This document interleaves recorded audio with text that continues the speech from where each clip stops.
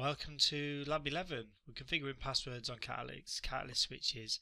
We're going to look at a couple of ways to do this, and I just wanted to show you a little trick really.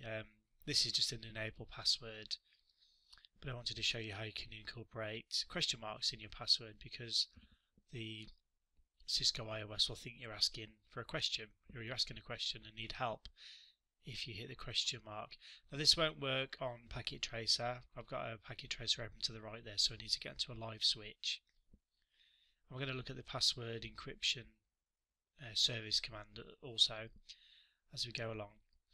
So obviously we're looking to protect enable mode here. We don't normally use enable passwords, we use enable secret passwords if anything, but I just thought I'd show you this anyway. So I've tried to press a question mark. It thinks I'm going into long configuration. So I held down the control key as indicated in the requirement, control and V, and then it let me put the question mark in.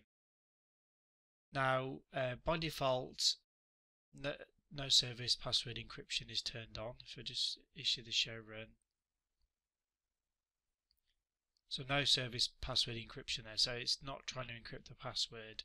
Now I know it says in the lab to actually issue that command, but it's on by default. So you can see the password is actually shown in plain text because it's not an enable secret password.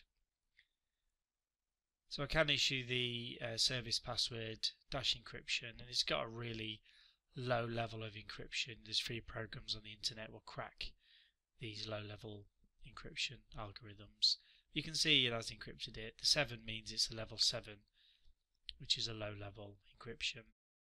Now as I went on, I thought I could actually decrypt it by issuing the no service password encryption command, but it looks like it doesn't actually unencrypt a password that's been encrypted already. But I'll show you how to turn it back onto the default setting, which is no service password -encryption. You can see the password still encrypted there. But yeah, that's the end of the lab. Again, you need to use a live switch or router to practice these commands, because otherwise it won't work. But thanks for watching, and on to the next lab.